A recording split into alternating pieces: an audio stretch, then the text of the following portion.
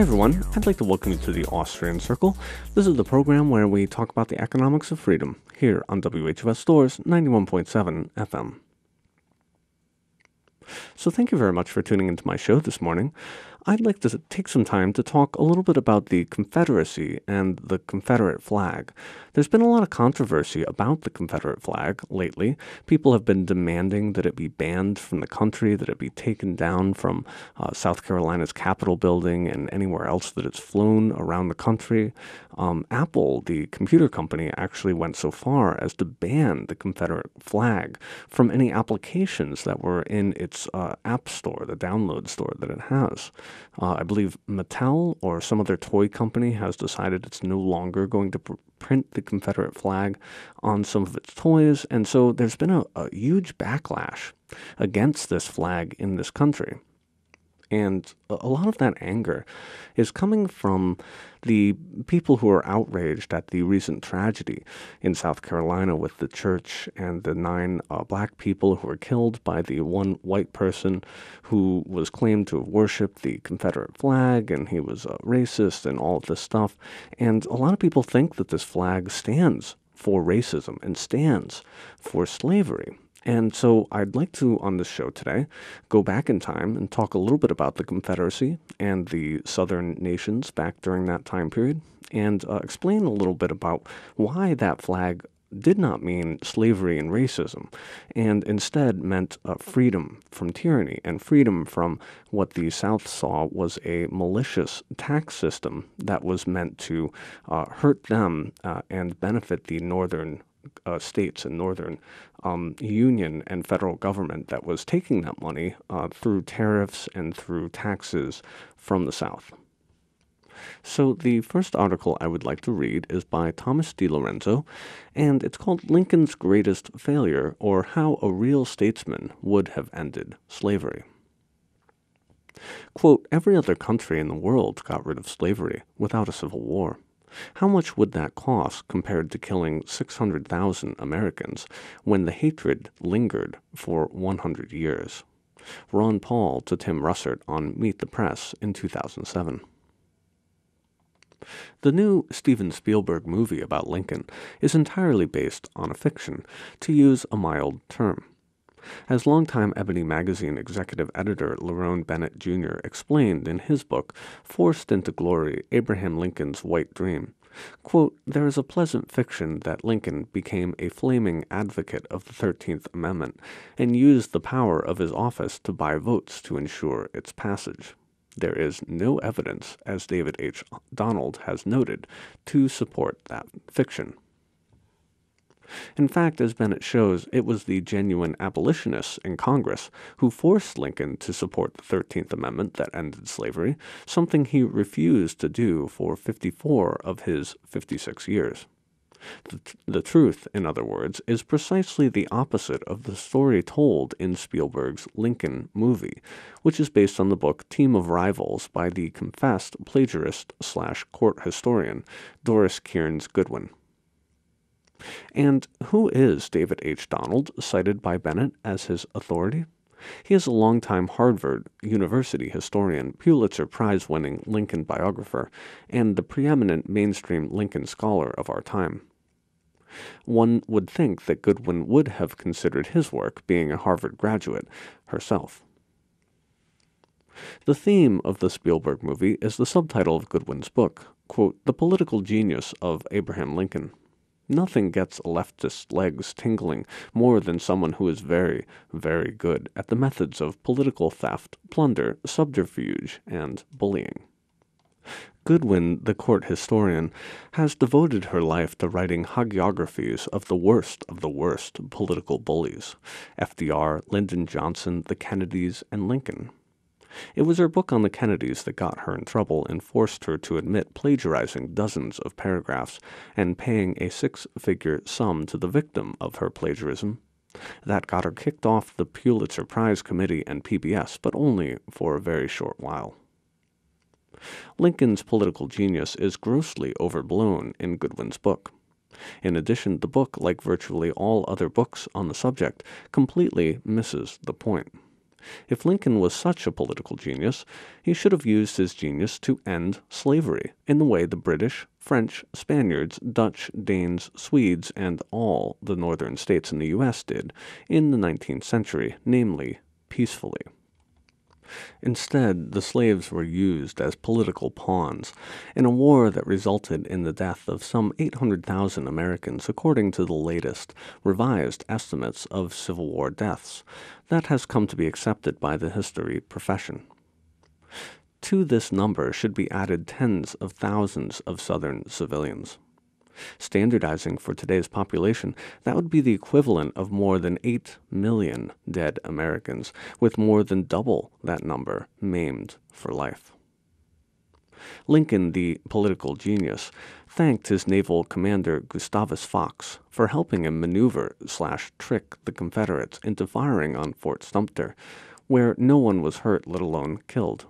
This, Lincoln believed, gave him the right to ignore the constitutional definition of treason as levying war upon the states, and levy war upon the southern states in order to prove, once and for all, that the American Union was not voluntary, and not based on the principle of the consent of the governed, as Jefferson declared in the Declaration of Independence.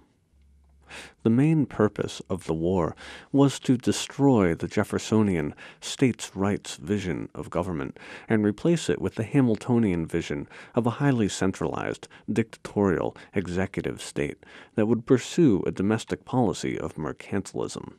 The Federalist Whig Republican Party platform of protectionist tariffs, corporate welfare, and a national bank to finance it all, and a foreign policy of empire and imperialism.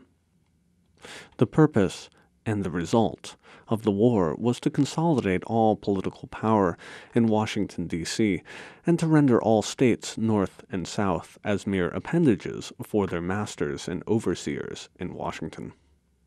This, of course, is exactly what happened after the war, and it happened by design, not coincidence. A real statesman, as opposed to a monstrous, egomaniacal patronage politician like Abe Lincoln, would have made use of the decades-long world history of peaceful emancipation if his main purpose was to end slavery.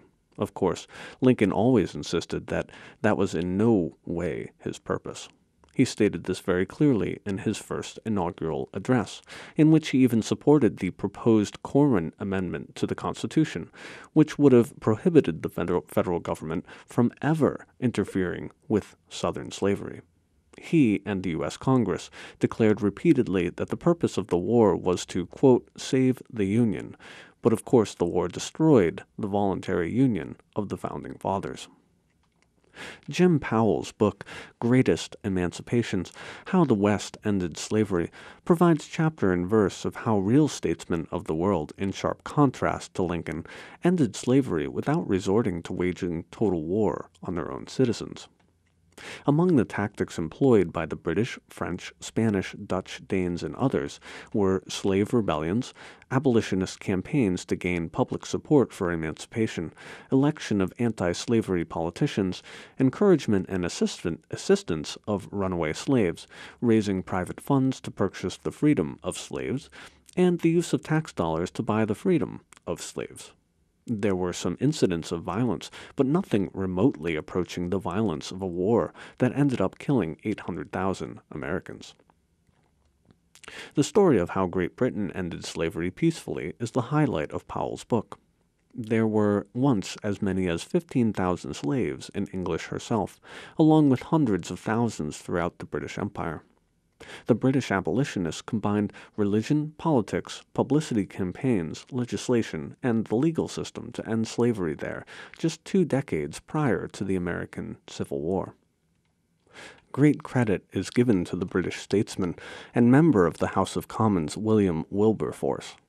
After organizing an educational campaign to convince British society that slavery was immoral and barbaric, Wilberforce succeeded in getting a Slavery Abolition Act passed in 1833, and within 7 years some 800,000 slaves were freed. Tax dollars were used to purchase the freedom of the slaves, which eliminated the only source of opposition to emancipation, wealthy slave owners. It was expensive, but as Powell notes, nothing in the world is more expensive than war. Powell also writes how there was tremendous opposition to ending slavery in the northern states, in the U.S., especially Connecticut, Maine, New Hampshire, and Rhode Island, where violent mobs wrecked abolitionist printing presses. A New Hampshire school that educated black children was dragged into a swamp by oxen. Free blacks were prohibited from residing in Illinois, Iowa, Indiana, and Oregon. Abolitionist agitators in northern states were whipped, and orphanages for black children were burned to the ground in Pennsylvania. Nevertheless, northern state abolitionists persevered and ended slavery there peacefully. There were no violent and enormously destructive wars of emancipation in New York or New England. Cuba, Brazil, and the Congo also ended slavery peacefully in the 19th century by real statesmen in those countries, but not in the United States. Some people have objected that the United States couldn't have bought the freedom of all the slaves because that would have cost too much, Powell writes. Quote, but buying the freedom of the slaves was not more expensive than war. Nothing is more costly than war. In fact, the North's financial costs of war alone would have been enough to purchase the freedom of all the slaves, and then ended slavery legally and constitutionally. It is a myth that Lincoln toiled mightily in his last days to get a reluctant Congress to pass the 13th Amendment, as portrayed in the Spielberg movie. What he did spend his time on was micromanaging the waging of total war on Southern civilians, who he always considered to be American citizens, since he denied the legitimacy of secession. More importantly, as documented by historian Philip Magnus and Sebastian Page in their book Colonization After Emancipation, Lincoln spent many long days at the end of his life communicating with foreign governments and plotting with William Seward, among others, to colonize all of the Africans, as he called them, out of the United States once the war was over. That article is by Thomas DiLorenzo. It was called Lincoln's Greatest Failure, or How a Real Statesman Would Have Ended Slavery, and it was posted on LouRockwell.com. So that article was just a little bit of the history of Lincoln and the seceding southern states, and why the flag that they were flying does not actually stand for racism and slavery, since that was never Lincoln's intention in fighting the war against the South. His intention was to, quote, save the Union, and he wanted to impose the federal government on the states who did not want that federal government anymore, and that was really his intention. So slavery and racism really had very little to do with the decision for both parties to enter into the war. And we can tell that because we know that there was only about 3% of the population at the time who actually owned slaves. So for 1 out of every 4 of military fighting age males to die in a conflict, the South lost 1 out of every 4 of their males, 25% of their population in the fight against the North.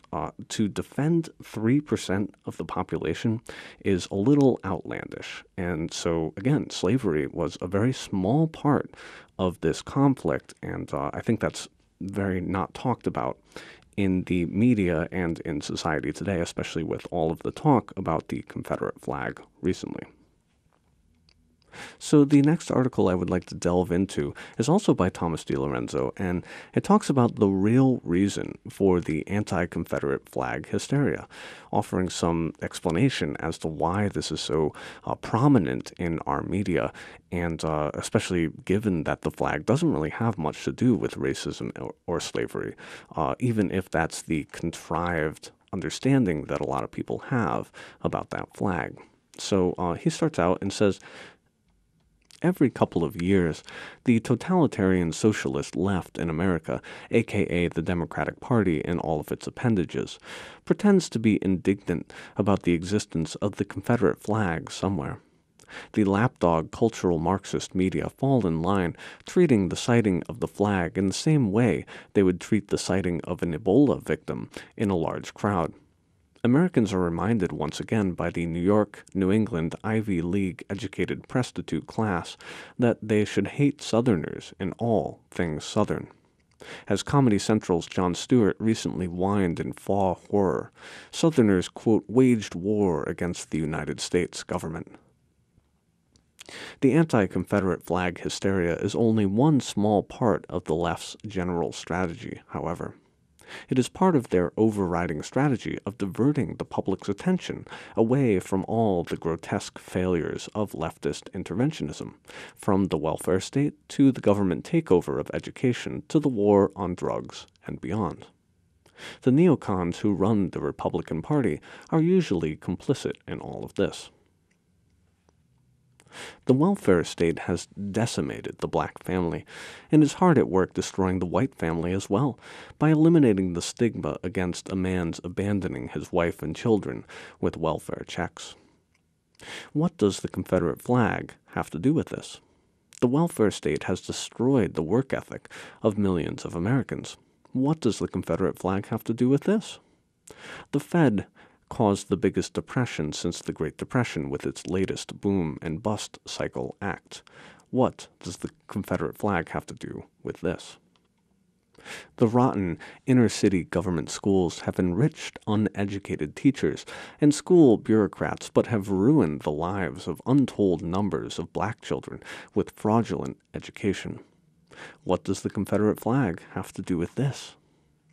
The war on drugs has had a horrific racial effect in that it has caused the incarceration of hundreds of thousands of mostly young black men from the inner cities, while creating the reasons for drug gang violence and all the death that is associated with it.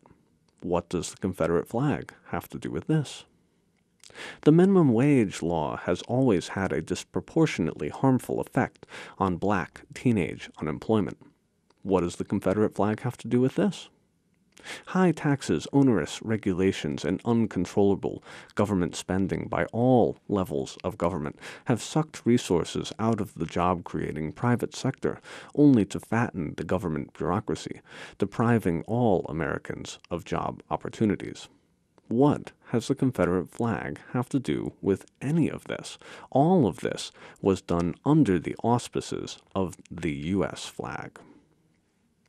The ideological linchpin of the cultural Marxists who dominate so much of American politics, the media, and the universities, is the argument that there is one and only one reason why there still exists a black underclass, mostly in American cities, namely white privilege and the legacy of slavery. To cultural Marxists, nothing else matters, or should even be allowed to be discussed. The welfare warfare state, the war on drugs, the public schools, etc., cannot possibly have had anything but good effects, they say, because they were all undertaken with the best of intentions. It's all the fault of white privilege, say privileged white politicians, privileged white university administrators, and privileged white media talking heads. The Confederate flag, they claim, is the banner of white privilege, the sole cause of all the problems of the underclass, hence all the extreme torches and pitchforks type behavior over the flag in recent days. The cultural Marxist left views it all as an assault on white privilege, the source of all evil in the world. Another defining characteristic of the cultural Marxist left is its hatred of free speech by those who disagree with it.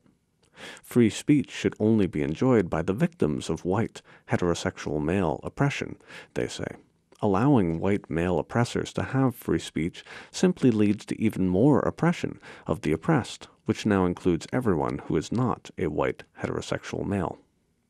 That is why so many university administrators proudly crack down on academic freedom with campus speech codes, tolerance of riotous disruptions or of conservative or libertarian campus lecturers, and even the libeling and slandering of such speakers when they are allowed to speak.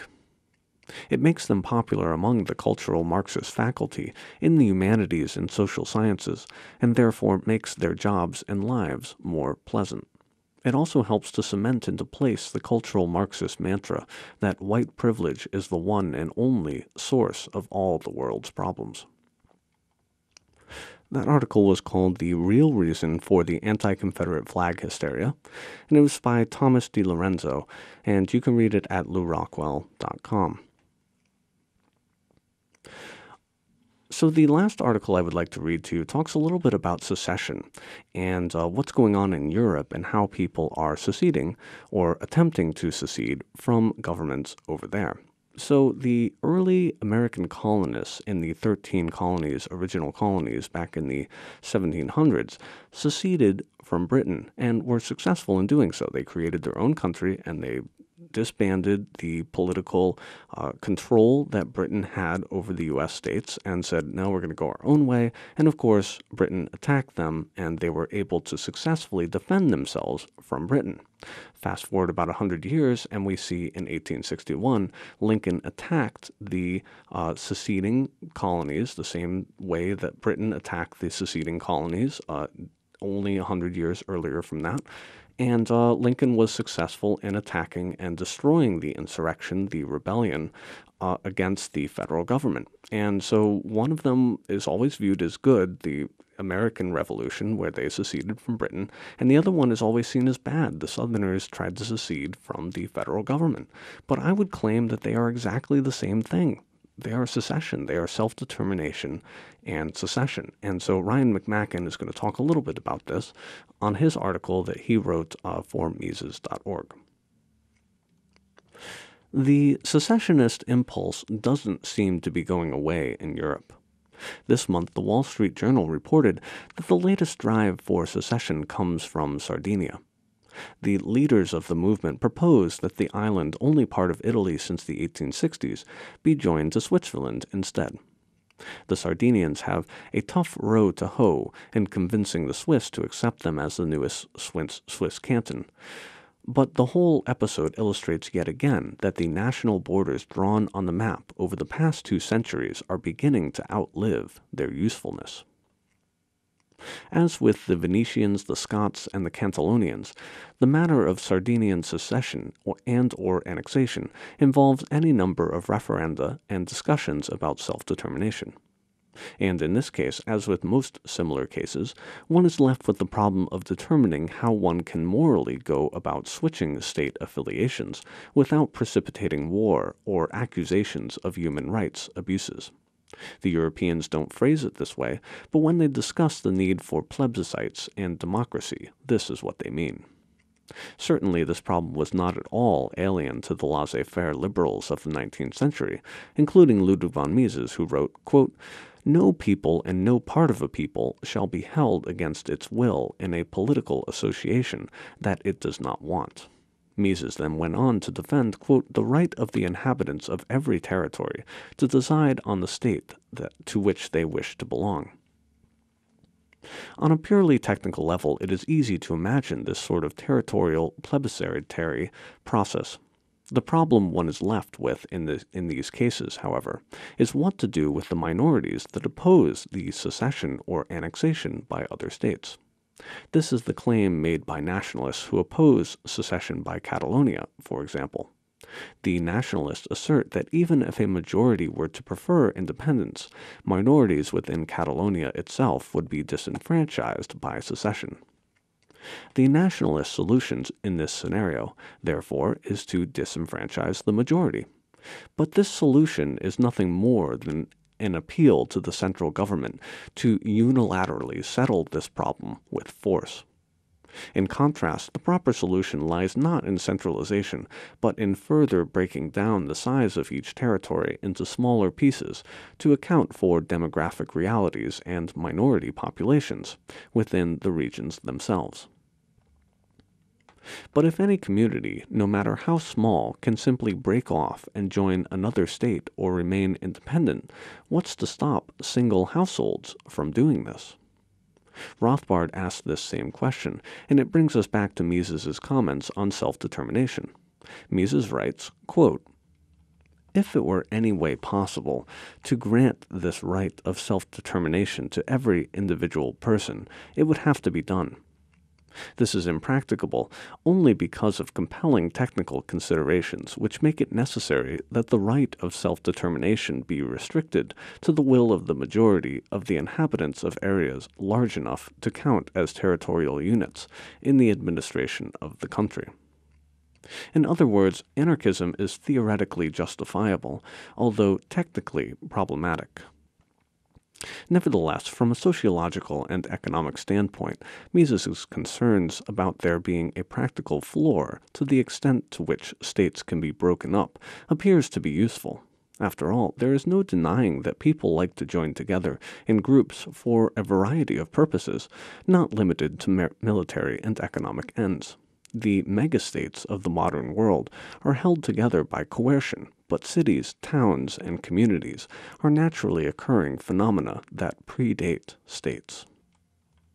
Moreover, just as I give up the freedom to talk loudly or adjust the volume when I watch a movie at a theater instead of my home, virtually everyone, even in a system of theoretically limitless secession, would give up at least some of his own personal prerogatives in the name of joining a municipality, league, or association that could provide legal and defense services.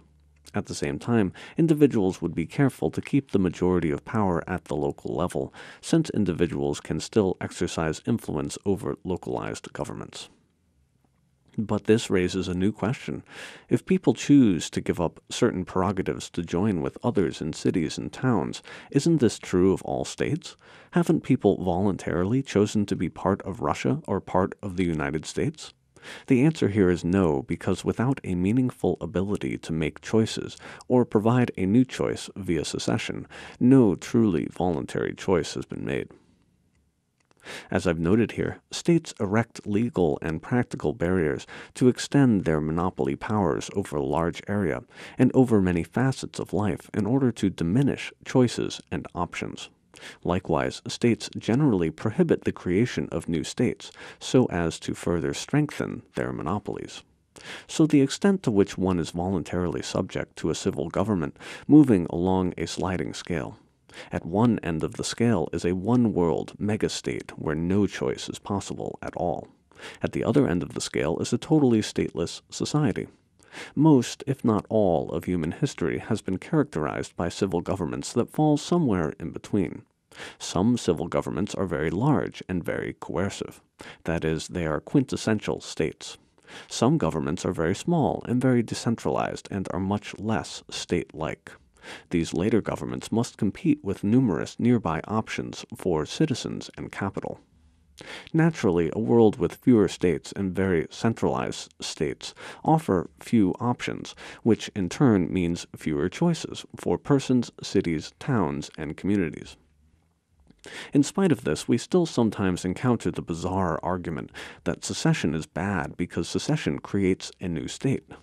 But just as consumers of pizza benefit when a new Pizza Hut opens down the street to compete with Domino's Pizza, consumers of defense services and legal systems benefit when a new competitor becomes available in their neighborhood of states. If Domino's Pizza managed to use force to prevent any other pizza chain from opening up in town, this would clearly be a bad thing. Likewise, when a state uses force to prevent the creation of a new state or prevent the movement of a region from one state to another, we can see this is undesirable because it limits choice, freedom, innovation, and all the good things we associate with a lack of monopoly power. So that article was by Ryan McMacken. It was called Self-Determination and Secession, and you can read it online at mises.org, mises.org. So thank you very much for tuning into my show. This has been a presentation of the Austrian Circle here on WHUS Stores, 91.7 FM. Tune in for another episode next week and all sorts of other great programming on this station. Have a great week. Take care.